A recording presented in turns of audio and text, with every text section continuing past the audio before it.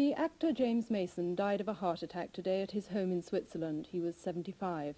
He was taken ill early this morning and died in hospital a few hours later. His final film, The Shooting Party with Sir John Gielgud, was completed earlier this year. With his second wife Clarissa, he's lived in Switzerland since 1962. Chris Lowe looks back at the career of one of Britain's finest film actors. James Mason made over 130 films, yet strangely there was an element of failure in his career. Speaking shortly before his death, he said he had not achieved what he had set out to achieve. He never quite became an international superstar, though in his early years he came very close, with films like The Seventh Veil, in which he starred with Anne Todd. You belong to me.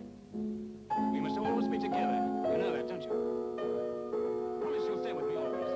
Promise. Well, if that's the way you want it, very well. If you won't play for me, you shan't play for anyone else ever again. I think he had excitement about his personality, whatever he was playing.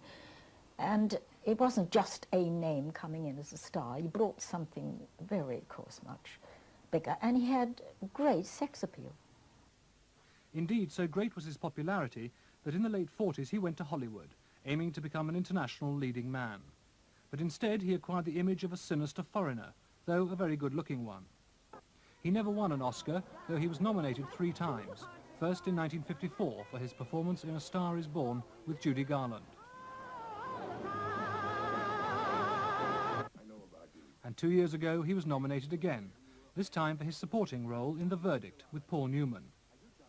But for his final film, James Mason came home to star with Sir John Gielgud in The Shooting Party, which has not yet been released.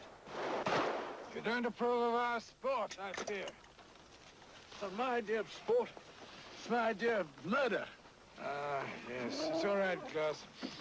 We'll go on down to the marquee as soon as this drive is over. Aye, sir. Let the gentleman go, Charlie.